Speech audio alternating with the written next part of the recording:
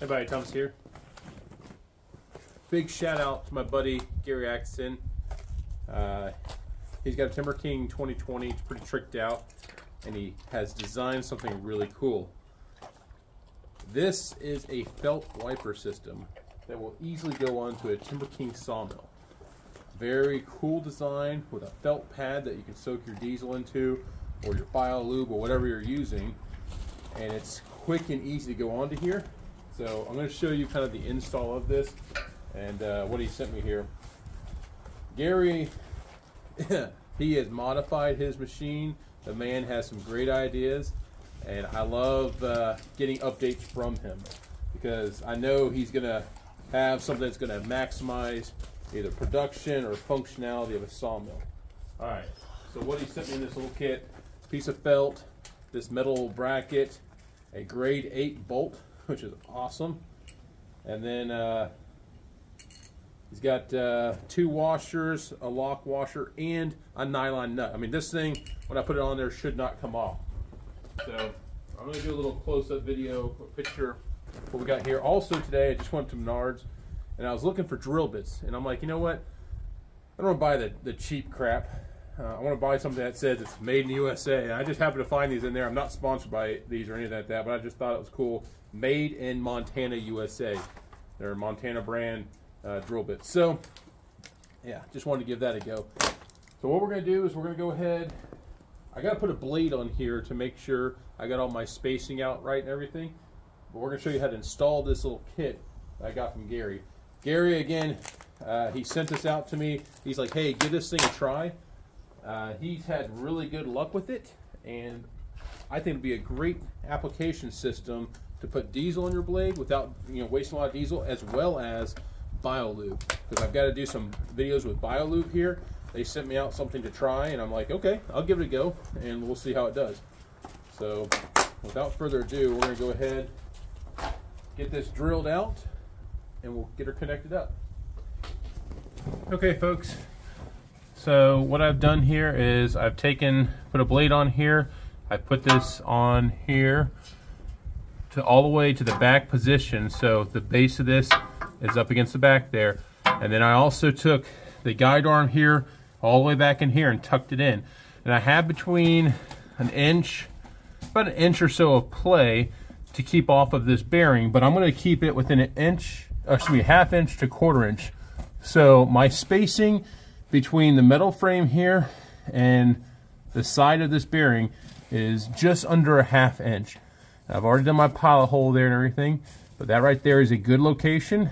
It gives me, on the back side here, more than 1/8 of an inch of separation from the back of the blade to the metal piece right here. I would say, yeah, it's probably like 3/16 worth of separation behind there. So looks like everything's going to fit. So what I'm going to do is I'm going to go ahead and get the drill, finish drilling that hole out. I'm using a 1/4 inch drill, so it's going to be a tight hole. Might need to open it up a little bit, but I think that'll be fine.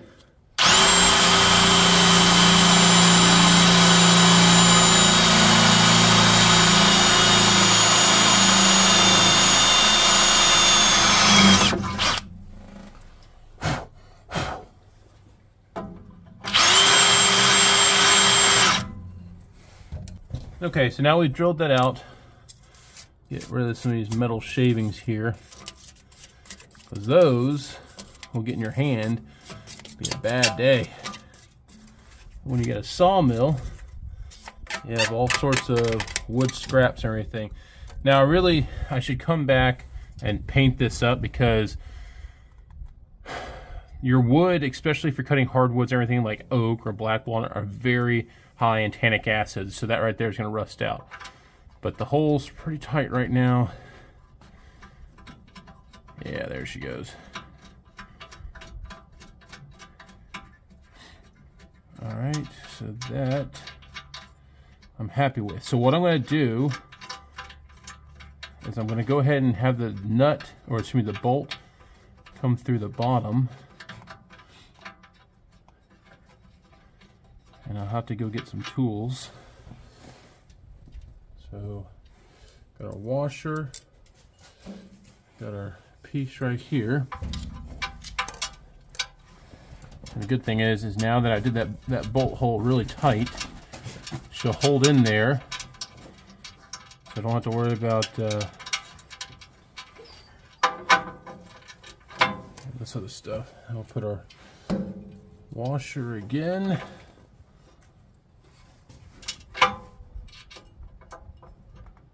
Followed by our lock washer.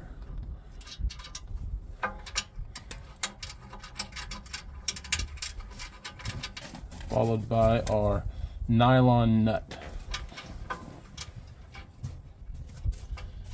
And now I gotta go grab my toolbox for some wrenches. Get this thing going and tightened down. And then we'll give her a go. Okay. 1/2-inch wrench and ratchet. We're gonna go ahead and tighten her down. Try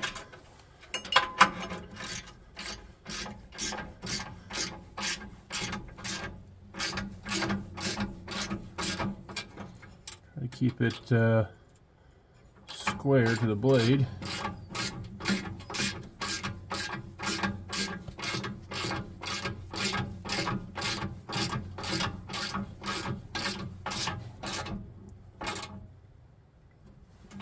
There you have it. We'll put the felt in. Nice snug fit. And we'll adjust our little dripper thing so she will drip right onto the felt pad. So there you have it. So you've seen that side. Let me bring the camera on this side, hopefully. So there. We have a very simple system, very secure. It allows for the blade to remain off of it, and I think that's going to work. Let's go ahead and do an engagement of the blade. Well, first off, let me start dripping some diesel onto that. Okay, so we got diesel dripping onto that.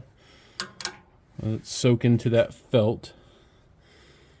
Oh yeah, let me slow it down now.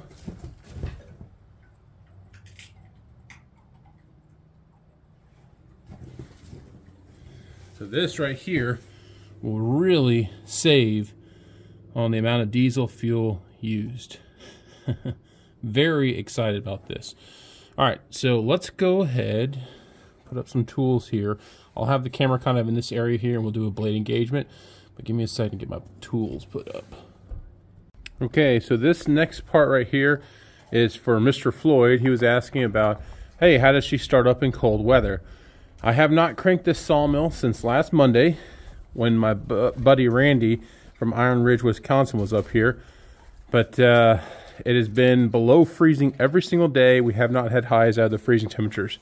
All I'm going to do is turn it to the on position, hold the glow plug for, I don't know, let's say 10 seconds.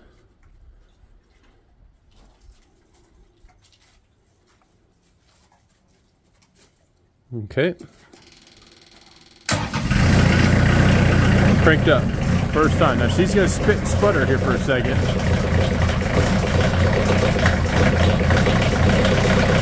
There you go. Has not cranked up in over a week. And again, or right at a week, excuse me. And it's currently 20 degrees and falling like a rock.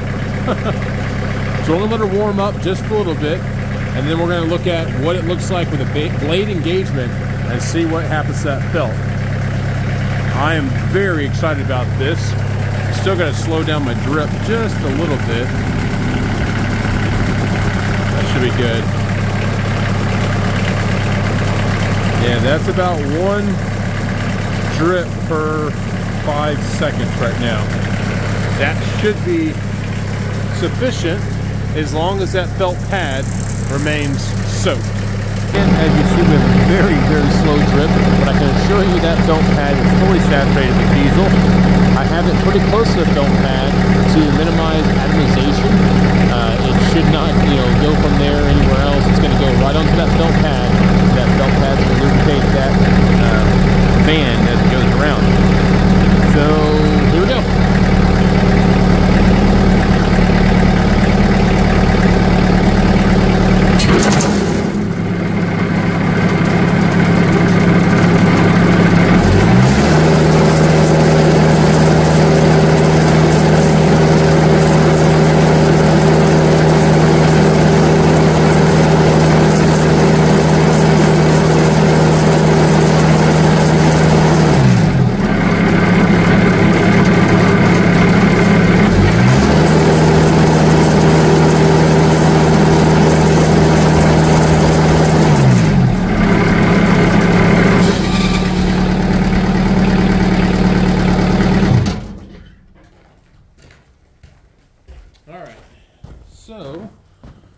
I think that looks pretty good. Now you can see my guide wheels were not turning that fast because that grease in there is really cold. And I don't like to run a real long time at the high speed until I've got those bearings warmed up. Again, with the cold temperatures, it may take some time, but they'll start spinning at full speed once they get warmed up. But I count that as a win. I think she was running good. And we're going to take a look at that felt and kind of see what it looks like. Okay, folks, there it is, fully saturated. Very minimal, if anything, on there. I mean, there's a little bit of sawdust on there, but that's about it. It looks good. And this is a very dense felt.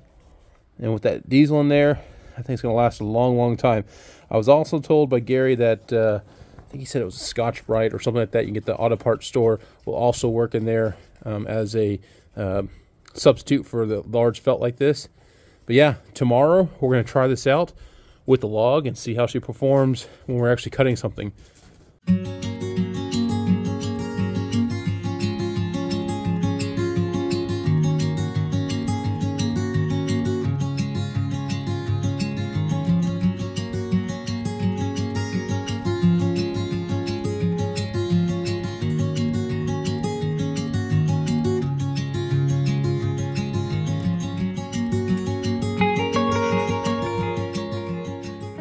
All right, folks, turned out beautiful.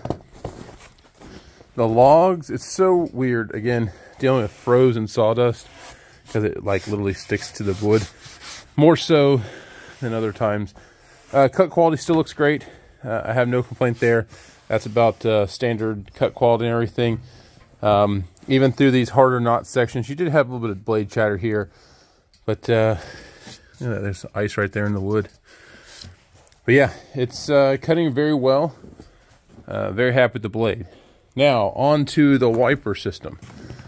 As you see, we are still getting, sorry, the dang sunlight here. We are still getting buildup on the wheel. And I actually have a great idea. What I'm going to do is, I say great idea, I'm going to get another piece of felt and put it over there. Now, I think there is another solution I can do. This right here, it's only pressing down on it based on how tight it is in this block. If it had some spring tension to it, then I think it would do a little bit better job at wiping, but at the same time, everything is kind of freezing to everything. So, I mean, it's lightly on there, and these are starting to warm up, so maybe it's not frozen, but it is still sticking there.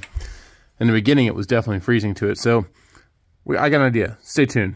All right, folks, this is actually a couple days after I installed the wiper system, and I got some time to think about what I was going to do. First things first, I want to talk about this giant log on here. This is a frozen white pine log. It's the largest white pine I've cut, and actually I'll probably do a separate video on that. But again, we are still testing the blade from Mr. Joe Main, the 4-degree blade.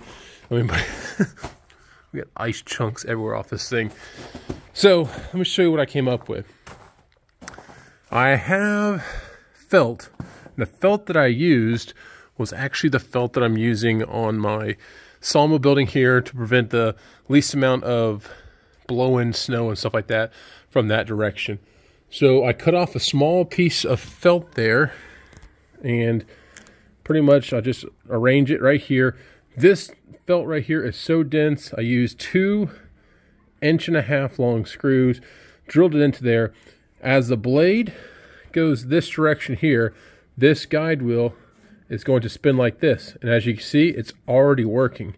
What that's going to do is it's going to cause this right here to wipe off the debris here. And since it is turning this way, the buildup of debris should come off of this side, I'm thinking. Now, if I don't like that, if I don't want too much buildup going this direction, I could also, now this is very thick, but I could also flex that down. If I flex that down, it'll do the same thing. It'll wipe the blade or the guide roller and everything, but then I'll get a sawdust buildup right here. So I think the best location is in that orientation right there. Because as she turns, sawdust should fly over this, and oil, or fuel, my diesel fuel, will still drip onto this. Through capillary suction, it will go all throughout this material right here. It'll also put diesel onto my guide roller, which should limit the amount of buildup that's on the guide roll. This still, it will migrate through into the felt below, and we'll still have a blade that is lubricated. Now, I'm going to go ahead and test this out tomorrow because we are losing light. I want to make sure I get some good shots of this spinning while this is working as I'm cutting through. So we're going to wait till tomorrow. But again, this is my proposed addition to this to prevent the amount of buildup we're getting here.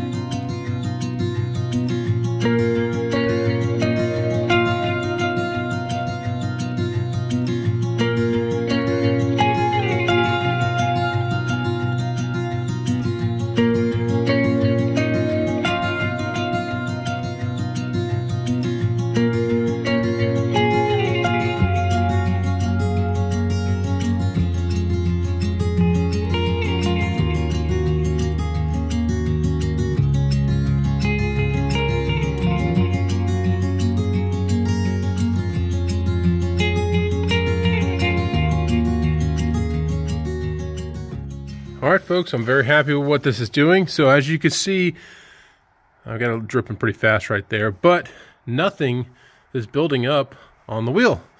The felt is doing quite well. Sawdust is going over as we thought it would. And it's kind of collecting on this side. So still some tweaking, but especially for frozen type of sawdust and everything, this is actually working very well. So yeah, happy with it. I think that'll work. I need to look on my phone now to see what dimensions I have to cut this. Now this is a frozen pine log. Frozen. See all the ice and stuff in there? That's crazy. But anyways, as we cut this, it's just looking great. Very happy with this look. Nice straight. Oh, I should also talk about the cut quality. Again, I'm using that 4-degree blade. And unfortunately, we don't have really good light, but it looks great.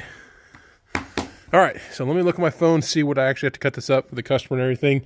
But this is a 20-foot, 12 by 14 right now is what I think it is.